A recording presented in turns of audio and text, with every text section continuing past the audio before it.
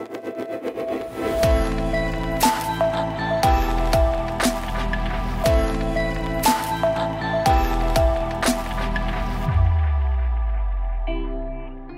think what attracted me to POET was that having a platform with all these different functions that can then be adapted to different technologies. So for example, if you're in silicon photonics, that's what you're doing, right? So that's the technology that you have to use. But at POET, we have a platform that can be adapted to work with silicon photonics for indium phosphide, let's say, for all these different material sets. So we're kind of agnostic, and it's basically a platform where we can integrate on. It was exciting to me is rather than getting stuck in one technology and trying to solve all the problems in one different way, we now have a platform that we can look at a lot of flexibility in terms of how we solve the customer's problem. I also had been working with ways of doing very precise alignment of lasers on these types of platforms so that you can cost reduce. You know, the traditional way of doing photonics is with very fine alignments of multiple components.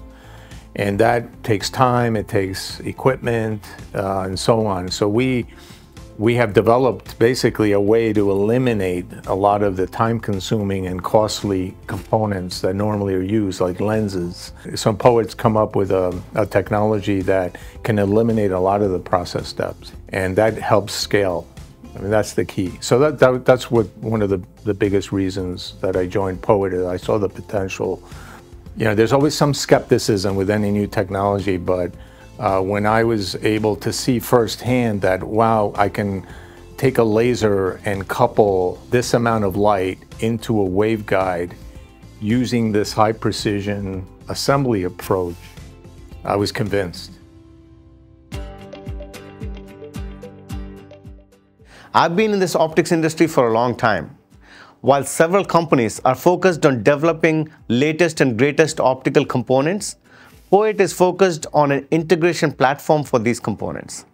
It is clear in the industry that as the speeds increase and newer applications demand lower power and lower cost, an integration platform like the POET optical interposer becomes critical. Several of my former colleagues with decades of experience in the optical industry decided to join POET when they learned about the innovative way POET's optical interposer resolves the challenges of integration and scale that the industry has faced forever.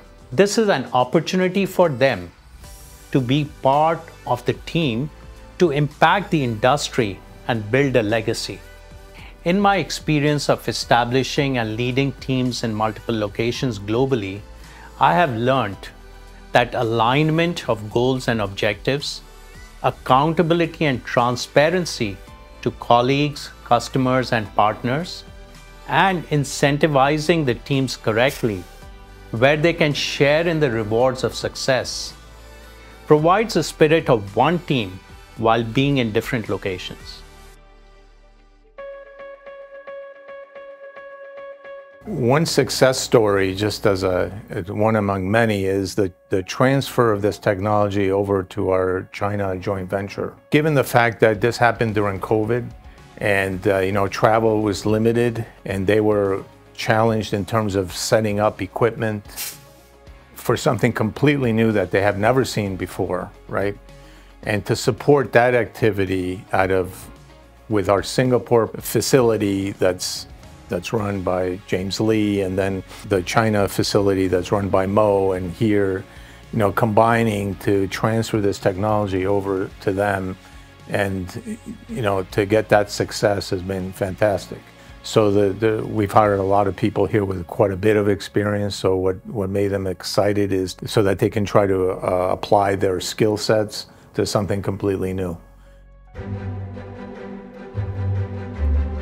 I assist with correspondence, purchasing, bookkeeping, as well as shipping and receiving. I also assist in strategizing new processes to increase productivity. I enjoy working for POET as there is always something new to learn. My area of expertise is business, not engineering, so what they do here is truly fascinating to me. We're right at the state of the art.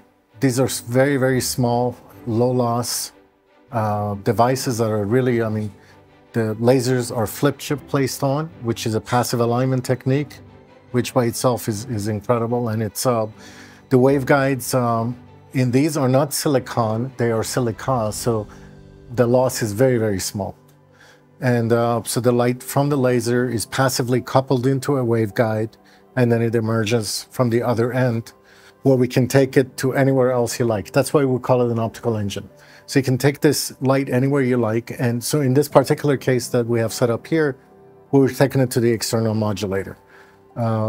In certain cases, what we do, we directly modulate our lasers. So you could also do that. And the advantage here, of course, again, is the flip chip attachment that we do.